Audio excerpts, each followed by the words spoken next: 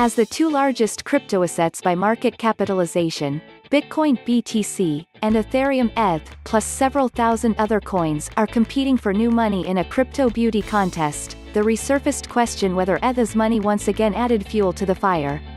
While the traditional financial world does not consider BTC to be money, many BTC fans are of the same opinion about ETH.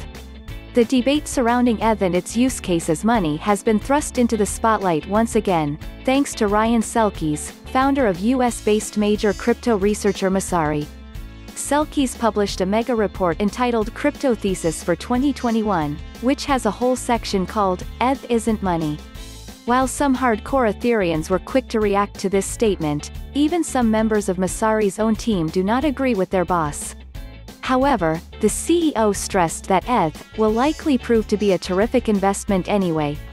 A commodity that secures transactions on the world's most valuable computing platform, gas for throttling, staking for processing, and that can be ubiquitously leveraged as collateral within a burgeoning new financial system, is plenty valuable.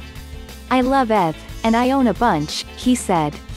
Also, Selkis pointed to Ryan Watkins and Withiam, senior research analysts at Messari, who just wrote a Bible on Ethereum 2.0, and they disagree with his own reports section on ETH, pretty much point for point.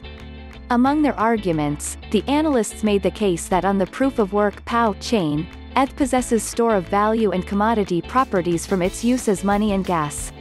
They maintain that ETH will also possess capital asset properties from its use in proof-of-stake. They argue, according to them, this combination will provide ETH with an unprecedented combination of attributes from each of the three asset superclasses: capital assets, commodities, and stores of value, respectively. And it may also create a constant tug-of-war for ETH demanded by each use case, they said. Meanwhile, the debate moved into the Bankless podcast this week, hosted by ETH supporters Ryan Sean Adams and David Hoffman. For their part, the Bankless duo was prepared to defend ETH on each and every one of Selkis' points. According to Adams, Ether is a full market cycle behind Bitcoin. He fielded Selkis' argument on Bitcoin as a dominant player with no rivals versus Ethereum's many competitors, saying that the case is much overstated. What Ether has going for it is credible neutrality, Adams argued, pointing out that it wasn't funded by venture capitalists or reserved for accredited investors. It's already crossed the gauntlet to become a decentralized network.